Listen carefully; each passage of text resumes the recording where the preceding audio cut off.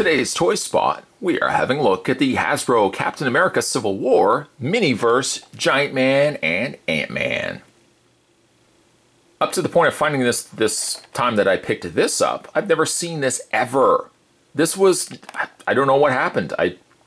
Well, let me rephrase that. I actually do know what happened, because it seems like whenever a movie is getting near the end of its run, for some reason or another, here in Canada, perhaps other places as well, we start getting just an influx of new toys.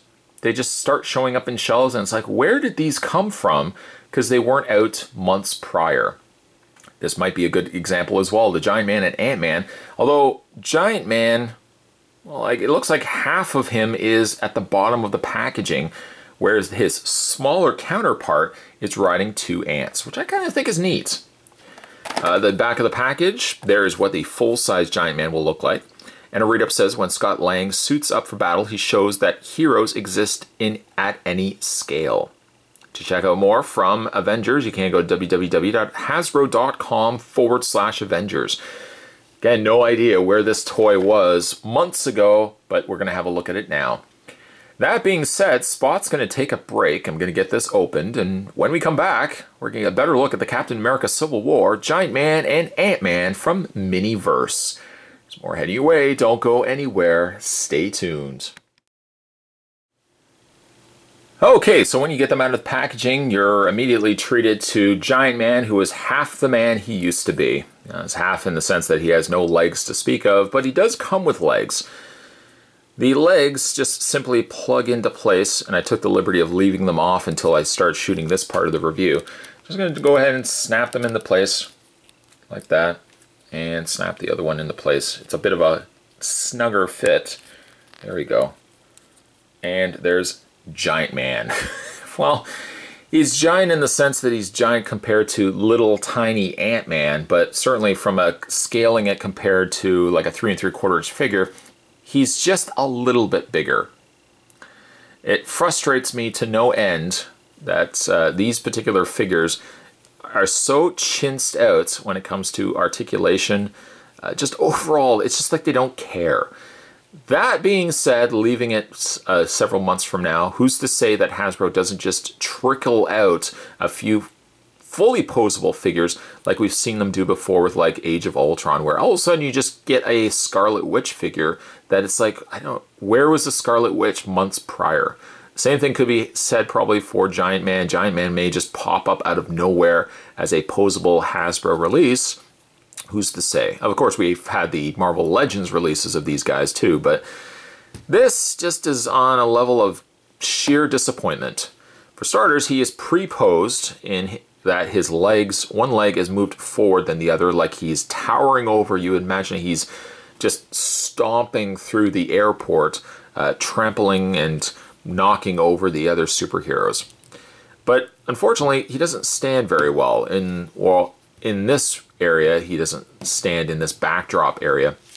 On a flatter surface, maybe may not be so much of an issue, but pre-posing him probably wasn't the greatest of ideas to start off with. And then again, releasing this guy with zero posability other than, head, shoulders, and legs. That's basically all you're getting. You're not even getting torso articulation, which could have also gone a long way too. I could say at least that he does have ball joints in the head, or at least a ball joint in the head, which is something. It's not much, but at least it's something. Why they could not have incorporated that into the arms or the legs is beyond me. Yes, he does have posability, but because he's got a V cut on the lower torso, he's got the weird posability that he's never quite looking right. Whereas if it was at least ball joints, you could get something a little bit better going. It does also have a notable swivel in the arms, which you probably have seen me playing with over the course of this video, so at least he does have that too. Ooh. Calling it also Miniverse and seeing the size of Ant-Man, my immediate thought process is that he would have opened up and he would have had some activity playset inside. That's why they would have called it Miniverse. But no, Miniverse is just simply small figures. Giant Man's a regular size figure to a 3 3/4 inch. But then, you have Ant-Man as the smaller figure release. So there's Giant Man. Coloring, I'll at least give the coloring. The paint's good, but it's just such a throwaway figure. why they waste money to produce these. These are just ultimately going to be peg warmers, which I'm sure is going to be the case with Giant Man here and Ant-Man. They're going to just be peg warmers. Nobody's going to buy these. They're going to get marked down to 25 cents, and that's that line. In the meantime, though, not to be so negative here, but here is Ant-Man. Ant-Man, I gotta admit, is pretty cool. He is just a rubber piece. There's nothing. Don't get your hopes up, guys. There's no posability to speak of this guy. But at least the fact that he's riding 2 ants, you gotta give him that. Guys, he's riding 2 ants. Paint on him for as small as he is pretty good, actually. Let's see if we can get some better close-ups going on here.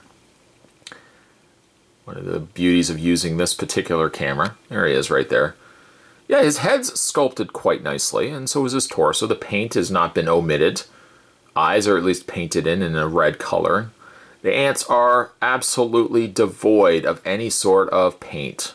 That could have gone a long way, but sadly they just left it all off. But ants, being that they are black in nature, you could probably just write that off to, well, at least they're black, and as opposed to like a gray ant or something, some unnatural color for plastic. Speaking of plastic, the plastic on these are very pliable, very rubbery in nature. Like also that, I don't know what he's strapped these to, as it just looks like he's plugged the harness right into their necks.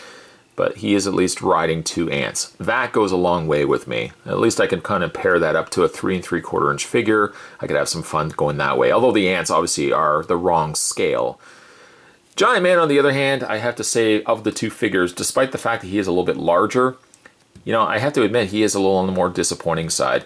This posability is just inexcusable.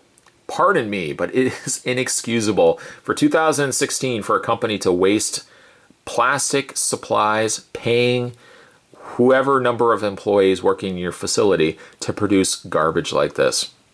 The posability is so limited.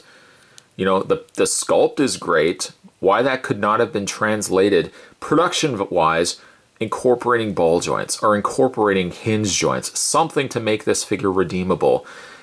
For a kid to pick this up, you know, he can get some mileage, or she can get mileage out of it. But it's crap, guys. It is real crap. And it frustrates me that Hasbro continues to churn out, when movie time comes around, absolute garbage. This is a step up from the smaller figures, but it's still crap, unfortunately.